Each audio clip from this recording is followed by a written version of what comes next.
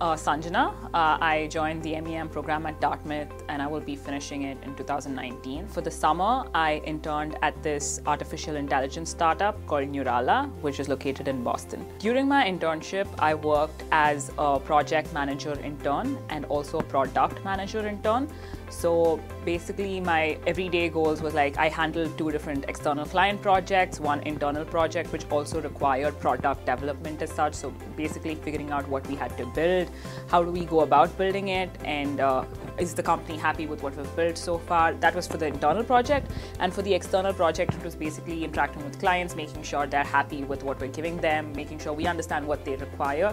So it was just project management. I had a very good summer 390 internship experience. The company was really helpful. They were really friendly to work with. Because it was a startup, it had a very flexible culture. You could always go chat with someone, bounce off questions, take tasks that you're not really allocated just to learn more. I personally feel that the internship did help me a lot, and especially for my future career, because I know what I like now, I know what I don't like now, I know what sort of a role that I want to get into. Like I want to do product management, and which I did dabble a lot with during my internship, and I'm sure that I'm really interested in it. Working in a company, I feel it gives you more value as such when you're looking for something more in the future, long time, and you develop a lot of contacts as well, and you know how the industry works.